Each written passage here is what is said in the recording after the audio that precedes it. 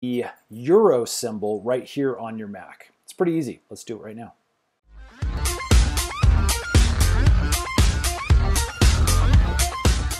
Okay, so we're continuing our video series on special characters and how to type them on your Mac device. Again, I'm using a MacBook Air, but this is going to work with any kind of traditional Mac keyboard. So what we need to do, obviously, is we need to be able to type this, and it's not natively located on US computers. So in order to type this, here is the special characters that we're going to need to input.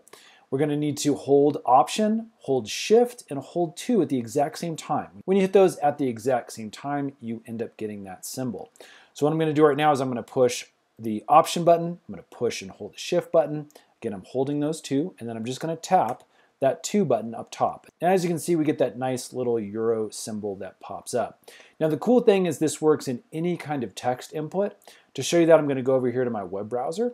And if I come down here and I just, again, hold Option, hold Shift, and hit 2, we'll get that euro symbol that pops up here. You can actually even put it in the address bar. You can Option, Shift, 2, and as you can see, it pops up. So again, a great little keyboard shortcut to be able to input that euro symbol in any of your text fields on your Mac. I hope that helps, friends. If it has, hit that thumbs up button for us and subscribe, because we're doing a bunch of these little tutorial videos to make your life easy. All right, take care. We'll see you again on the next one.